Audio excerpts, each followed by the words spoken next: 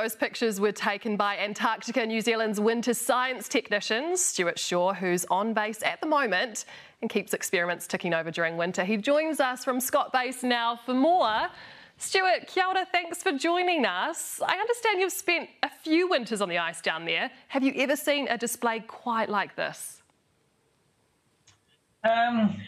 Yes and no. During sort of spring and autumn, we will see orangey sort of colours in the sky.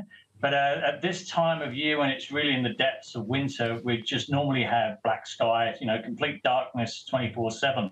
So to have something this rare and this colourful in the middle of the day, yeah, it's quite spectacular to see it. We know you only get a short window of daylight there. So how long did this view last? Not very long at all, probably about an hour, which just gave enough time to sort of nip out in one of our vehicles and chase some of those shots that you've seen.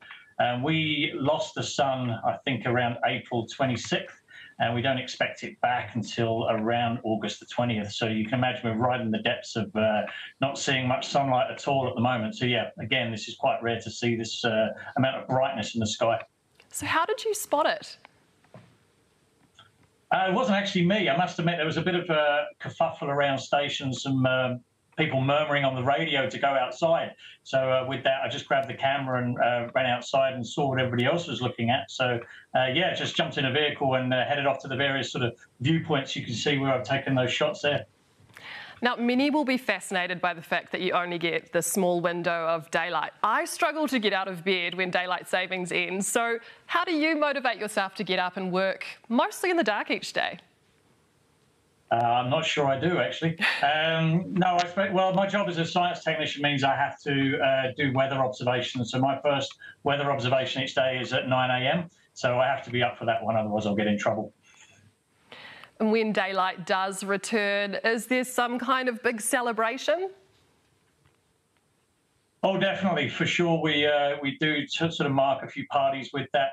With this year, might sound a little strange, but we're actually having a moth party, which is where everybody dresses up as a moth and dances around a lamp. I'm probably not sure I should say that on TV, but that's what we're doing. What is your role down there? What type of work do you do each day? So as a role of science tech, I basically look after the work that is required for actual scientists. So I look after all the experiments that are given to me to attend to by the likes of NIWA, various universities around New Zealand. So I just maintain them, keep the lights ticking, keep the lights on, keep the experiments ticking, and basically make sure that nothing goes wrong and that all the observations are carried out correctly. Would you recommend it?